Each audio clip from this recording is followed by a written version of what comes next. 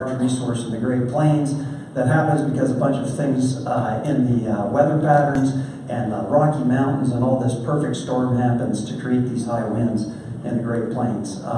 But just we'll take it as that. We have really good winds. For this talk and the way that we often look at this, we split the country up by regions, and it's not red and blue states, it's not agriculture versus industry, it's kind of how the winds blow. And so we talk about the different regions of the country, and we sit there in the interior where by far the best resources sit. So I'll refer to that as we go along here.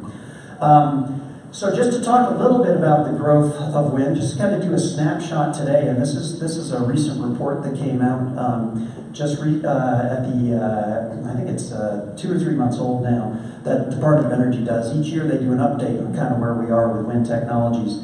And what we can see is we've got about 84 gigawatts of wind capacity in the United States. Now that's just a big number. So let me put it in some perspective. The entire state of California, which remember is the 9th largest economy in the world, has a 50 gigawatt system. So we have installed capacity that's about 1.6 times California's power, okay, that they require. So that's not an insignificant amount of power.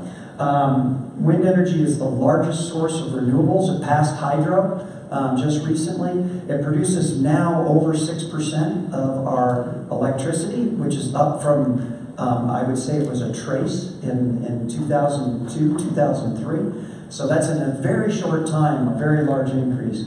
And in 2015, we passed the rest of the world. We produce more wind energy than any other country. Now, interestingly, we don't have more capacity than any other country. China has much, much more capacity. And to give you an idea, last year, China built 23 gigawatts of wind in 1 year. So it's very likely that China will pass us in production as well. But we have better wind in our wind sites than China does often. Again, you saw this similar plot from Rob when he was showing it, and it just shows the percentage of different types of electricity and what's happened. And so what we find is a very rapid change in our sources of electricity. We saw the very large increase in gas, which is in the light blue there. And this isn't quite as recent as Rob, so it shows gas higher than coal. But you see the very rapid drop of coal from about 57% of our electricity in the early 80s before natural gas really started to take off to now about 31%. And again, I'll point to the 6% in the magenta down there, which is wind, which you can see didn't exist really before 2000. So that's one interesting thing. Another one here is the capacity additions. What is being added to the grid? That's actually probably more of an important thing than what's on the grid, but what are we adding? So if you look at this chart, kind of the beige color is natural gas. So natural gas has been the big addition since about 2000.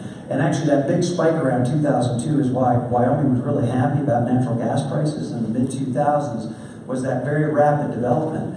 But then gas prices shot up. So what happened? Less gas development. And then you start to see the blues kick in. Where you really start to see them is about 2006 and then peaked in 2012. But you can see in 2016, it's almost a third, a third, a third. Wind, solar, natural gas, with a little bit of blip down below of other development. So what's being built by the companies is due to this desire of the utilities and the power consumption to use these resources. The other thing is the cost of wind has decreased very rapidly. And again, Rob's shown this already. But I'm just going to show you again, this is a different chart for the same idea. Here's wind here, left is better and cheaper. And the hashed lines are with subsidies, but the non-hashed lines without subsidies. So the idea is if that went away tomorrow, we would still have sufficient economic gains in terms of wind to keep it as a very, very attractive for development. I'll skip over this one because it's the same thing. So what's behind that, that cheap cost? What's happened to the drive of wanting to use this? And it's really technology.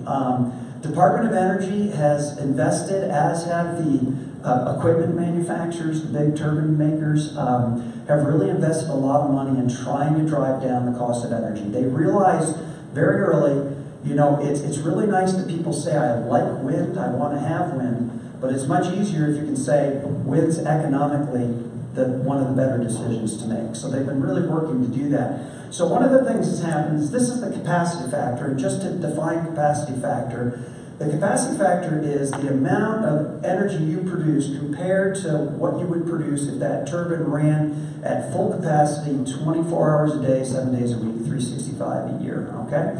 So an outstanding capacity factor would be about 50%, all right, for a wind turbine. A moderate capacity factor would be, you know, something these days would probably be considered in the low 30s. You wouldn't want to do much unless you're in the low 30s. But we can really see what's happened since the start of what I call the modern era of wind in the United States. We've gone from capacity factors in the mid-20s to capacity factors in last year that were over 40%, okay? So that means that turbine is producing about 160% of what that same turbine produced just 20 years ago, okay? That's huge. How many industries do you get that kind of improvement in a short amount of time? And that's why this is happening. This is just another plot that shows why that's happening, what's the technology things behind those improved capacity. So on the left here, we have the average nameplate capacity. That's how big is the turbine generator. Inside there's a generator. That generator can only produce so much power, and that's when we say a 1.5 megawatt turbine, it's got a 1.5 megawatt generator in it, okay? So we can see that we were doing about 750 kilowatts, or 3/4 of a megawatt was kind of the standard size in 1998.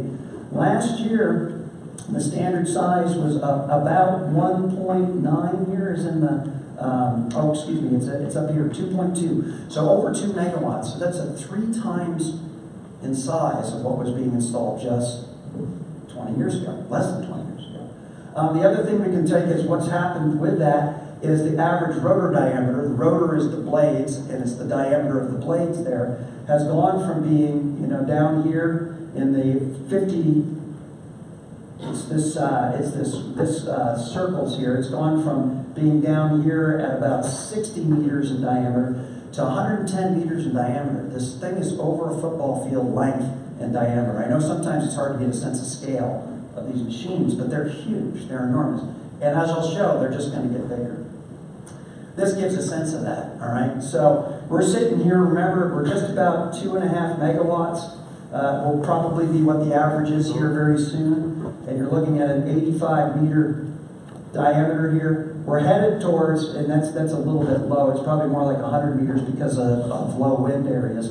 But we're headed towards these 120, 150 meter diameter turbines. Just for reference, there's Air Force One, okay? A Boeing 747. These are enormous, enormous machines. Okay, so this just shows that change in kind of a picture. You can think of the colors as constant size turbines. And so we see the blues were kind of the standard, and then they left, and then the reds, and then the greens, and then the purples. And now we're going to rotors that are 110 to 120 meters in diameter. It's just showing how technology has really moved to enable this. And what happens with that is the cost drops. Fewer turbines to service, the size of the rotor interacts with more air, produces more power, and the blades have gotten more efficient, the drivetrains have gotten more efficient. It's just it's a technological story that's just fun to tell. And the world is noticing, okay? It's not just the US. So the US is down here, right? I'll find this here somewhere. There we are, right here. This is in terms of percentage of energy we produce, okay? Remember, we're the #1 producer of wind energy, but the country uses a lot, right? So you go to countries like Denmark, which has penetrations of over 40%. That's the average, yearly average amount of power that was coming from wind in places like Denmark. But you can see we've got a ways to go to catch up to these countries that have really, really had this large penetration. So again, this is it's a good story. We're doing well, but we could do better if we continue moving on. So let's talk about where wind is in the U.S. quickly, so we know kind of where we're dealing with in terms of Wyoming and elsewhere. So this is just a map of all the wind plants. Each one of those little circles doesn't say, and these are by basically regions or areas where they're actually what we call balancing authorities or operators. So MISO, you can think of this as the Midwest. That's Iowa. Actually, it stretches all the way from the Canadian border to Louisiana. They are the leader. They are producing an awful lot of wind. SPP is right next to them, ERCOT in Texas, and then you can see kind of everybody else. So it's that kind of that eastern side of the Great Plains is where a lot of the development has gone historically. Let's switch for a little bit. Along with building out, one of the big kind of things to go after was, hey, if this is a new industry, let's go after manufacturing, right? So these are where wind turbines are manufactured in the country, okay? And it's kind of interesting because, again, you see here's this great part of the country for actually producing wind, and much of the manufacturing goes on elsewhere. Well, that's partially because of where manufacturing goes on for that reasons. But it's also, you take a look at little spots like the Denver area has really gone after and tried to attract some of these wind turbine manufacturers, developers. There's an awful lot of activity in Colorado on that. So again, these are opportunities we'd like to see potentially with wind development, some of that come to Wyoming. So this is just a summary, and again, this really is inadequate transmission, or good resources that we could use if we had transmission. Positive influences, what we've been talked about. Low cost of energy, right? Corporate demand, really interesting. It's the Googles and the Facebooks of the world are saying, we want electricity, but we want it from renewables, okay? We can't ignore that. It's a demand and supply, right? If somebody demands that, the customer wants that, we've got to listen to that. RPS policy is still in force, some growing. You know, we hear about California, they always are kind of the leader, so they go make the mistakes before the rest of us do, right? But they're talking about 50, 80, 100% renewable portfolio standards, okay? Where will that take us, okay? New transmission, and we're going to hear a lot about that here over the next couple days. Those are going to be important things. And then the last one there on the bottom is kind of this working thing that's out there that's called electrification of transportation. Most of the experts, and again, as Rob said, any prediction is always wrong, but the estimates are sometime in the 2030 time frame, there will be a flip, and all of a sudden we will be building more things that run on electricity than run on internal combustion engines. If that occurs, all of a sudden we're going to have a large increase in demand for electricity. Where is that going to come from? So those are forces. All right, and then transmission development. Where are we with that? Taking a look at kind of, you know, this is kind of a current state of transmission where we see, and this is if nothing really went different. These are kind of the darker red lines of things we have to build out by 2050. If we go to an aggressive renewable energy type of approach, then we see we get much larger of these large lines, and these large lines are moving energy from where it's inexpensive to produce to the load centers. So if we're going to go with a very, very aggressive renewable type of picture, there is going to be a lot of transmission development. And as Rob talked about, transmission is really tough to develop these days because of crossing many jurisdictions, permitting, the investment required often before there's any return, many, many years of investment. But that's kind of where we're going to go. We're going to hear about some of those projects. So again, I think I'll skip over that quickly. That's just showing what's happened. So let me kind of transition. That's kind of the national kind of a spotlight. And often I'm working with national groups, so I have to talk about the more general problem. But today I get to come home, and I get to talk about Wyoming. And when I'm on the road, I do brag about Wyoming's wind resource. Remember the purples were kind of the good wind on the big map? We didn't really see reds and blues. Like reds and blues, like scary wind, okay? And we have lots of reds and blues, and you can really see it's really going from the northeast corner to the southwest corner. It's that lower half of the lower right-hand corner, if you want to call it, of Wyoming. That's where our wind resource is. And these are our existing wind plants. Some over here in the southwest corner, a group of north and east of Casper, the development in northern Albany and eastern Carbon County, and then some over here in the Cheyenne area. So you've driven past these things, you know where they are. But again, that map doesn't look real full compared to some of those areas like West Texas and Iowa, correct? So the idea is, where are we right now? Well, we have 28 installations in Wyoming currently. 21 of those are greater than 10 megawatts, so I consider those significant size. And sometimes it's multiple like 3 or 4 10 megawatts will equal one real 40 megawatt plant, but I didn't break that out. So as Rob said, 1,490 megawatts roughly installed.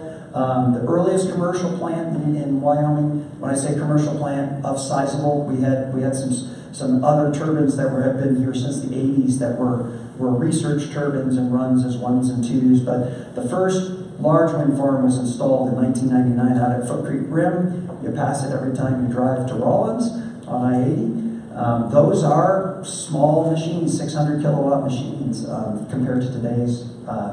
And then Rob told you, 80 megawatts has been installed in the last 7 years. Basically, we haven't installed anything. And that plant, the 80 megawatts, was last year. Most common supplier, just for trivia, General Electric supplies more of the turbines in Wyoming than any other. And again, they're clustered in those certain areas that we talked about. So, I'm going to skip over this. No, I guess I'll talk about this quickly. Again, we have our own negative influences in the state of Wyoming. As Rob said, why did we not develop for 6 years there? Well, it was a combination of things. Lack of transmission, policies, lack of need, okay? You're not going to build new plants if you don't need more electricity. And Wyoming is a net exporter. That's important. We already ship electricity out of state, so if we're going to add more capacity, it's going out of state right now. So we have to have a market to send it to, and if there's no market, there's no need to send it. Positive influences, again, we've talked about, we have fantastic resource, probably the best land-based resource in the country for sure, and probably among the best in the world. Proximity to the West Coast. Remember I talked about the break in the grid happens right about here. We're the closest good wind, outstanding wind, I should say, to the West Coast, where the load centers are. So that positions us well to perhaps serve the West Coast. The drops in costs, again, have affected us. Changing attitudes. The idea that when we had a conference about 10 years ago talking about the same thing, wind was new, it was different. It was, kind of the unknown. It was scary, right? Well, now we've seen other states build out, and again, Rob's talked about this. This hasn't been California just putting in a bunch of wind. No, they did. But it's Iowa, it's Texas, all right? It's Kansas, it's Oklahoma. Other states have done this and been able to, at least within their state, achieve a parity between what they want to achieve and what they don't want to give up. So there's a possibility to do that. And the other one, obviously, is new transmission. And again, we'll talk a lot about that over the next couple of days. So I just want to kind of go quickly through some of the projects. I'm not going to talk about these very much because they're going to be talked about by the folks that are developing them, and they'll do a lot better job. But again, when I go on the road, I get to talk about what Wyoming's vast resource is and what things we can do. So the largest wind farm currently in the Western Hemisphere in planning stages is the Choke Cherry Sierra Madre development. It's 3,000 megawatts or 3 gigawatts. 1,000 turbines, all right? But it's not the only big project in Wyoming. We've got the Viridis Iola project that's going to be now, that number's a little old, it's actually over 2,000 megawatts. Again, this will actually occur up in Shirley Basin. Choke Cherry Sierra Madre, of course, is south of Rawlins. But those aren't the only project. There's several other projects that are in the making, and I'm not listing everything. I'm just kind of doing a quick list, but there's several others that are going to be developed in Carbon County and Albany County that add up to over another gigawatt, all right? And then Rocky Mountain Power has recently announced that they're going to be upgrading 900 megawatts of existing power in the state, wind energy, and then looking for another 1,100 megawatts. Now, some of that may be some of these other projects.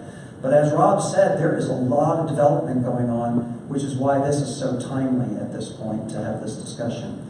But I do want to say, we talk about our outstanding resource, but I want to go back to that U.S. map.